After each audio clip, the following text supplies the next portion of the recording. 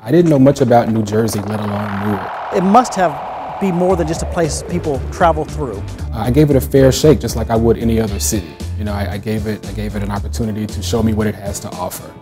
And as I've been here, I've learned that the city of Newark is a great place to go to school. This is my second year. I've been dorming.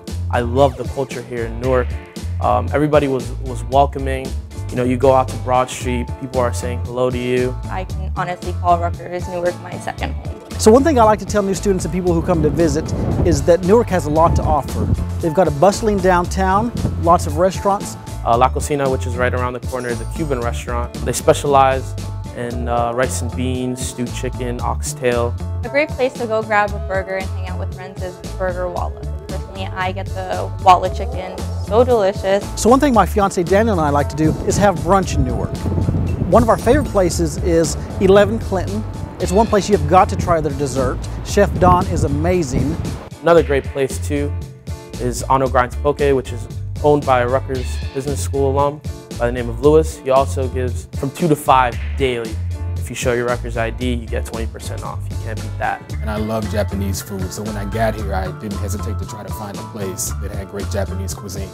Ramen Gami is literally like 2 blocks away from where I live on campus. And when you go there, they have great ramen. They also have great sushi. It's a nice intimate setting. It's not too big, too small. And the miso ramen is excellent. I also recommend Black Swan Espresso to get a cappuccino before your 10 a.m. So having lived in Newark for a few years now, I've had the chance to explore. They have a lot of great restaurants downtown, which I frequent often, but not a lot of people know about the Brazilian and Portuguese section called the Ironbound. The Ironbound is really known for its food. If you want cheesecake, you go to Andro's Diner. If you want tapas, you go to Mampu's.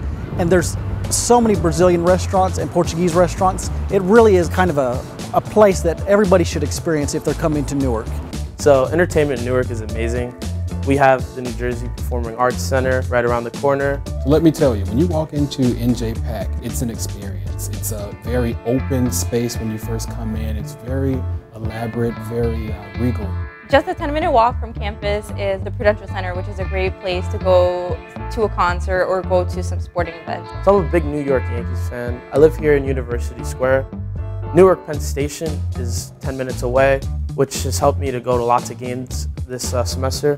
Once you get to Newark Penn Station, just get on the NJ Transit. Once you get to New York Penn Station, hop on the D train, and you're there at Yankee Stadium. For those interested in soccer, we have the Red Bull Arena in Harrison, New Jersey, and that's just a bridge away from the heart of the Ironbound. One new great addition to the Newark downtown area would be the restoration of the Haynes building, which has Whole Foods inside, and there's a new restaurant by world-renowned chef Marcus Samuelson called B&P. The architecture in there is great. Very high ceilings, a lot of great backdrops that you can use. To take pictures. I love the Haynes building.